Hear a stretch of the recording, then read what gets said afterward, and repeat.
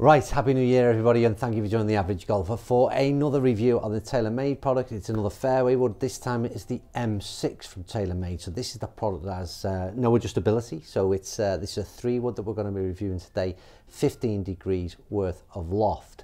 Now then, a couple of things in terms of what's changed, what's new in the M6 fairway wood. Well, let's have a look at a bit of tech spec from TaylorMade. The biggest story, of course, this year in TaylorMade's product in terms of fairways and hybrids is the introduction of twist face technology for the first time. And to me, that's a real message from TaylorMade that they firmly believe in this technology. They firmly believe it works. So much so, like I said, they've introduced it into more of the products this time round. So that's a very positive message from last year when it was introduced into the drivers. So it's introduced into the 3 wood. We've got it's a new head design, slightly deeper face. It looks slightly elongated, larger carbon crown, which from them claim provides optimal distance and excellent playability. A lot of mass, as you would expect, is low in the head and as far back as possible to maintain a high MOI. Speed pocket design, we've seen that before. It looks, to my mind, and I've tried to stay away from the looks debate on this one, this low sort of shallow looking 3 wood fairway wood looks to me as though it's going to sit very nice behind the ball, but there's only one way to find that. I can't do that here. We've got to get out there on the fairways, but we're going to start off in 4Golf Chester, get some dry ball data, but also get some first impressions of what I think of this M6 fairway wood. So let's get over to 4Golf Chester and start hitting some golf balls. So tech spec done with, and if you've watched all the videos, you'll have seen also the M5 fairway wood that'll have come out previous. Quite a bit different in terms of how it looks on the shelf in terms of the bottom end of this club. So you're talking about shelf appeal really there, because we don't really see that at address, but yet quite a visible difference. In a lot of ways, I prefer the M6 from underneath the club, but like I said, that's maybe just that little bit irrelevant. We're going to talk in this element like we have done all the rest at address. I mentioned on the other video that there's slightly wider band on the fairways than there is onto the drivers. Carbon crown, I'm going to get very repetitive. Absolutely love the carbon crown. This is a slightly elongated head. You can see that sort of slightly more stretched out profile from the top line. Personally, I prefer the more compact look of the M5 3 wood. And again, you just see that little bit of loft. I wish they'd have done what they did with the driver, which I mentioned on the driver videos, was these little white markings, circular white markings within the grooves that just highlighted exactly where the centre of this golf club was. Don't get me wrong, we all know where it is, but any aid is always something like generally on the top line, but noticeable on the drivers just over there. That circular little pattern was great for framing the golf ball. Anyway, enough of all that. I'll give you my first feedback on it and some golf balls with it.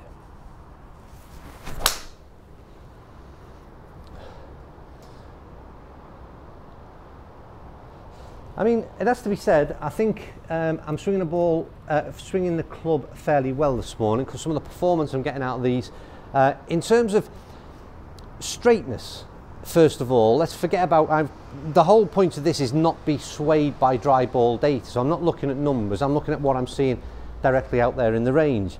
I've had a lot of balls that would find fairways this morning, both with the 2 drivers and now the 2 3 woods.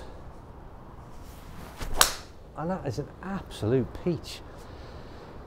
Now we all know there are no magic wands, so I'm obviously, you know, I'm hitting the ball well this morning, but I've got to say, I really love, the big thing I like about this, the M6, and it's noticeable over the M5 3 wood for me, is the sound and feel.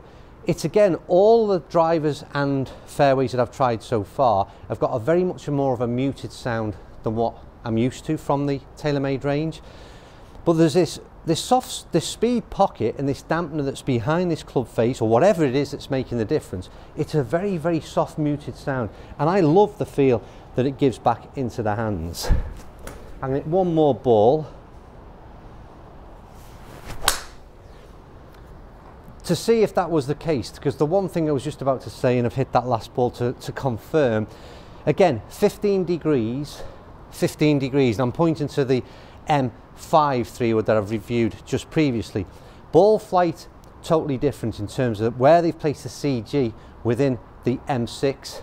Obviously makes such a difference to launch angle, because for me, the balls that I'm hitting so far steeper, higher launch angle than I'm seeing from the M6. That's at least what I'm seeing. Will that be backed up by dry ball data? Well, we'll see at the end of the video. But enough waffle from in here at 4Golf Chester. Let's get out on the golf course with the M6 fairway wood and put it into a real test when I'm on the tee or on the middle of a fairway on a par 5. Let's go and have a look.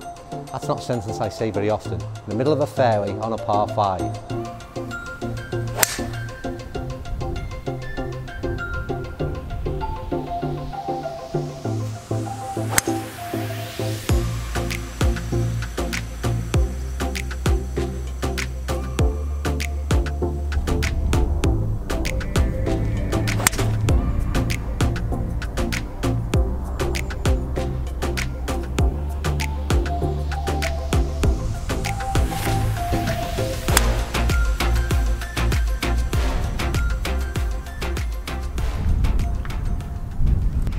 Right, so before we finish up M6 fairway wood, what do I think of it? Immediate thoughts from off the fairway, off the course rather.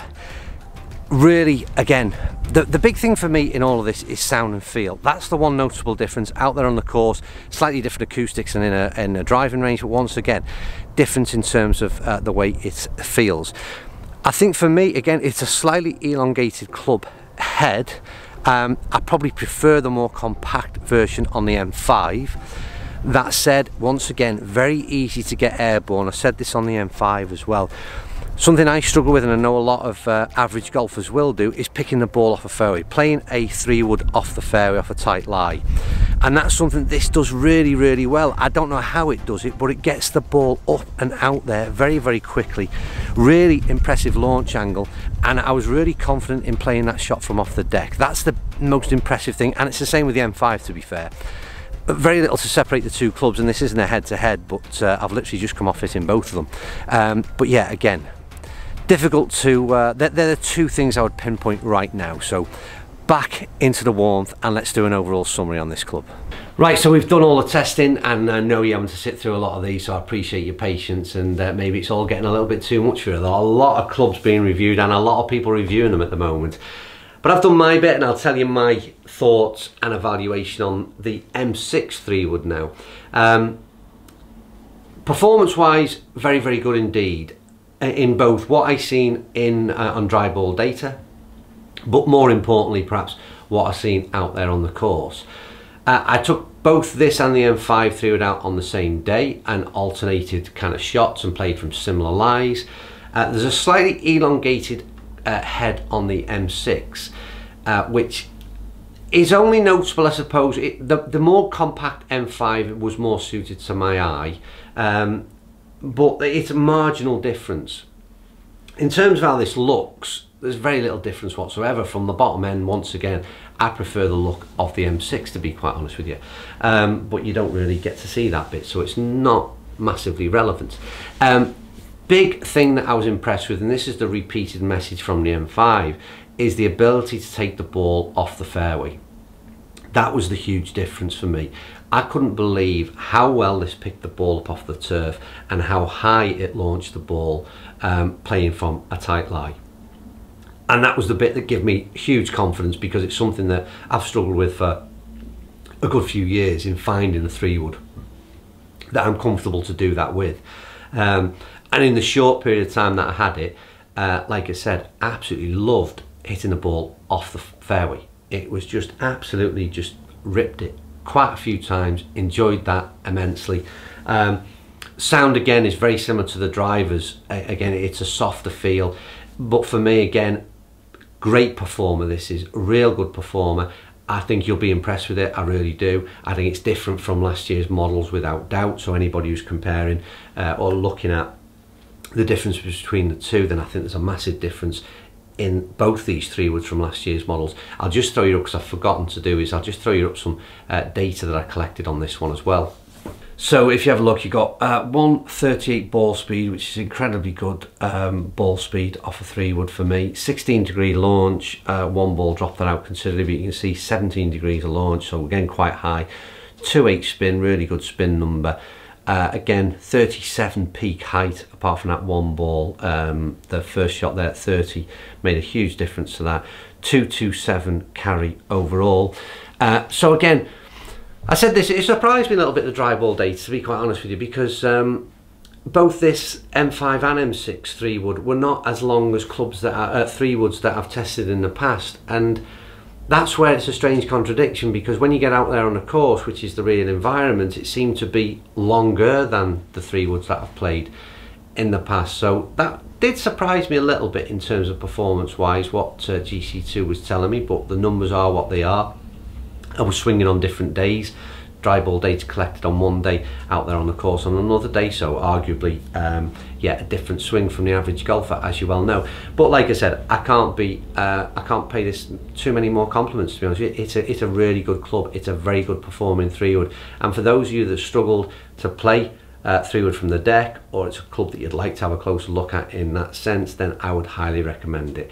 That's all I can say. Right, more testing to be done with this one out there on the course in the weeks ahead. I'm going to have some closer looks in terms of head-to-heads with a lot of other clubs moving forward. But for the time being, that is it on the M6 3-wood. Thanks for watching. Comments down below, and we shall crack on, because I've got plenty more clubs and videos to come over this next 2 days. It's an absolute mammoth few days, let me tell you.